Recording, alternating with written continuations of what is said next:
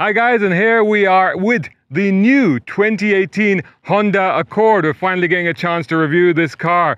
Now, this car is actually the 10th generation of the Accord lineage, if you like. They've made 17.5 million of these since the first generation. That was back in 1977, 78 since they came along. And this one that we're getting here in our region is actually an American-made version.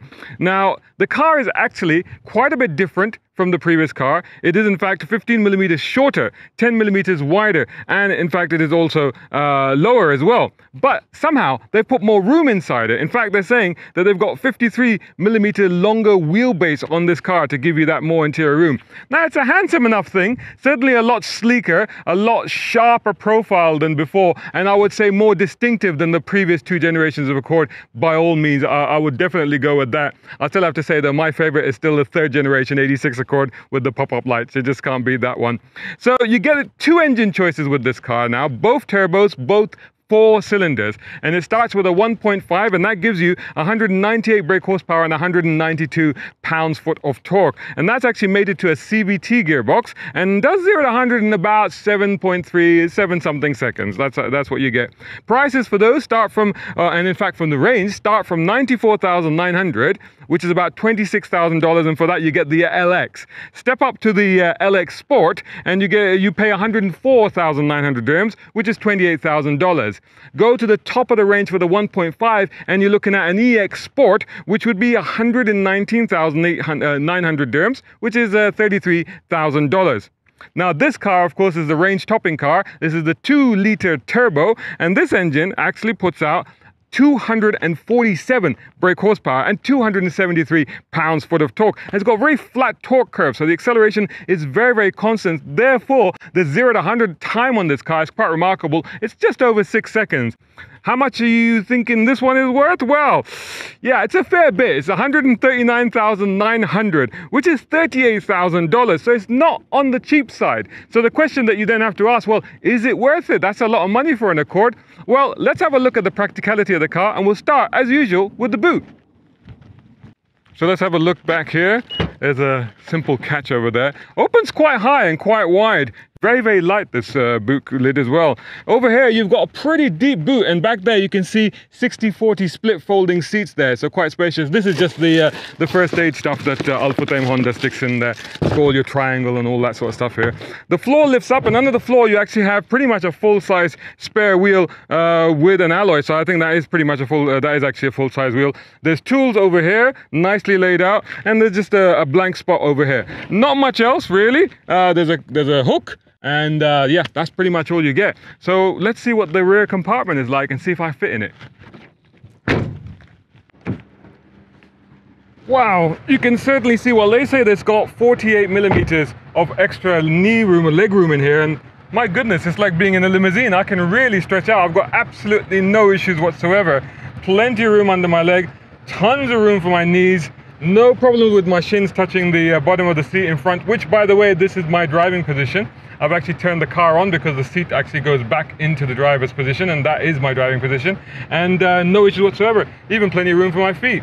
So what do you get back here? You get 2 AC vents. That's pretty much it, really, which is a little bit surprising in the top of the range car. You get a couple of cup holders in here. I'm looking for USBs and I'm not seeing them. I do know that there is a USB in the cubby box, so there's 2. One up front for the driver in the dashboard and one in the cubby box, but where are the ones back here? We do get Isofix child anchor points in the rear seats, so that's quite handy, and as mentioned, these seats do fold down. You get your rear lights over here, you get quite useful pockets, not particularly deep, but useful there, and that's pretty much it. That's your lot. But I have to say it's very nicely appointed and quite inviting, but the main thing about it is the spaciousness. Let's see if the front is equally comfortable. Right then, the business end of the Accord. Very, very nice in here. It's got a sort of a 3-tier layer to how it's done. It's got this floating infotainment system now. I think that's about 8 inches across, and it keeps all the infotainment systems on there. All of your sat nav and all of the other things are on there. When you first get into the car and you switch it on, you're greeted by an image of Asimo, that famous Honda robot, waving at you. So that's kind of nice, isn't it? The car's saying hello. And you get all the Bluetooth and everything. And in this particular car, the 2-liter Sport, it has a 10-speaker, 450-watt sound system. So it's not just the gears there's 10 of. Now talking of the gears, this is where some people will be very confused because there's no gear lever here, there's no gear knob here, there's just a series of buttons. And in fact, this layout is similar to what you would find in the Acura or the Honda NSX, the new one. They also have these buttons. This, of course, like I said, is the new 10-speed gearbox. And in fact, the Accord is one of the only cars, I think, in its segment to have that many gears. That's a lot of ratios. You got an eco button underneath it and a sports button. We'll be giving those a bit of a try later on. 2 cup holders over here, and here you have a compartment that opens up. At some point it opens up eventually, like it does now. And inside there you've got a deep pocket where you can put your phones and stuff.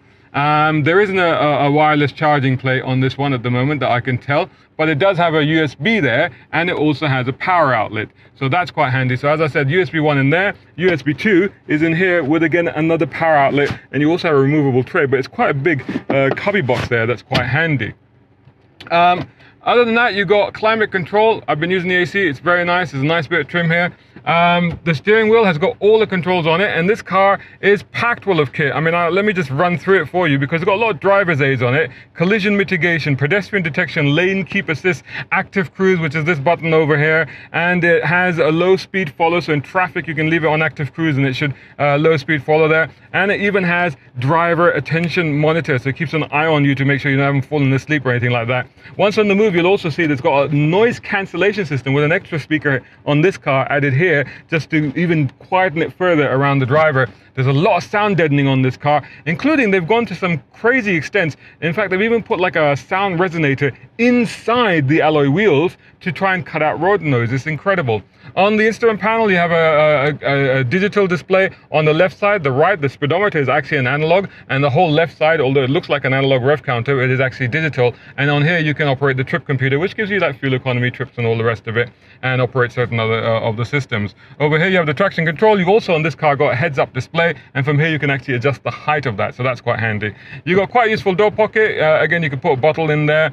The boot opener is there. Interesting, first time I've seen on an Accord, they don't have the fuel cover release down here on the floor, because that's been a Honda Accord thing right from the first generation, but that's gone now. In fact, if you just push the cover from outside, it opens. So I don't know how I feel about that. It would be nice to have kept that tradition. So other than that, it's all very comfortable. The only other thing I would add is the visibility is improved, because what they've done is they've made these A-pillars a lot slimmer than before, and they claim that you get 7.9 degrees of extra visibility at the front. They certainly are quite slim compared to a lot of modern cars, but you know what? The best thing is see how this feels by taking it for a drive. Whoa, once it hits that curve, that flat curve, so yeah, now we're there, now the acceleration is constant. So it takes a little while to build up, and then once you hit that flat part of that curve, off it goes. So the other thing about Accords and Hondas in general is that they're supposed to be really keen to drive. They've always been very keen to drive, especially the Accord. And with this car, you do get some of that back. I mean, the steering is fairly accurate. The understeer immediately cuts back. So there is understeer, obviously it is a front wheel drive car, but it immediately cuts back to a more neutral attitude, and it does kind of pull itself around, as you can see just there. The main thing about the car is how smooth it is, and you know, that suspension is really good. By the way, did I mention these seats are really comfortable? And I think one of the reasons they are is because they've actually increased the side bolsters of these seats to give more support to your shoulder. So we're on the brakes now. Again, very linear, very nice and smooth, just as you'd expect. They'll throw around this roundabout, and again, very good grip. You get a little bit of tire squeal, but the steering is very accurate, nicely weighted as well. Not a tremendous amount of fuel, it's not a sports car, but sufficient to give you an idea of what actually is going on with the car. Again, the pickup and the momentum is really, really good. Very smooth, very little wind noise, some of that sound deadening at work there. So we're just going to go right into this corner here as well, and it's just quite a sharp right, so let's see how it fares with that. So the road is completely clear. So yeah, it's funny how the understeer is immediately caught and then brought back.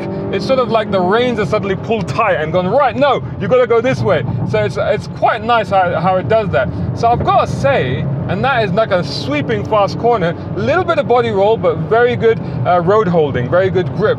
So I've got to say that actually, surprisingly, satisfying to drive, and I feel some of that old Honda magic coming back into the Accord. And I think that some of the previous generations have been not I wouldn't say they were bad, but they were maybe a little bit uninteresting, a bit tepid. But this one, I think there's a little bit of an oomph there. Certainly the performance is like, put it down here where 4,000 RPM, picks up straight away. We're doing silly speeds already. I don't want to tell you what it is, but but it's a fair old whack.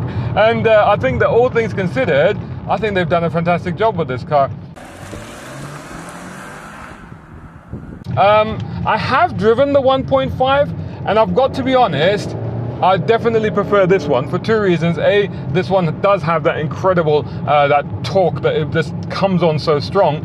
And secondly, the gearbox. Now, I didn't mention, but this does have paddles. It does have paddles, and once you flick one, you can go into paddle shifts. I tried it before, wasn't really worth it, honestly speaking. There's 10 speeds! How are you going to keep track of what speed you're supposed to be in? Plus, you don't get that satisfying thunk when you change gears. So really, I don't think it's necessarily worth it.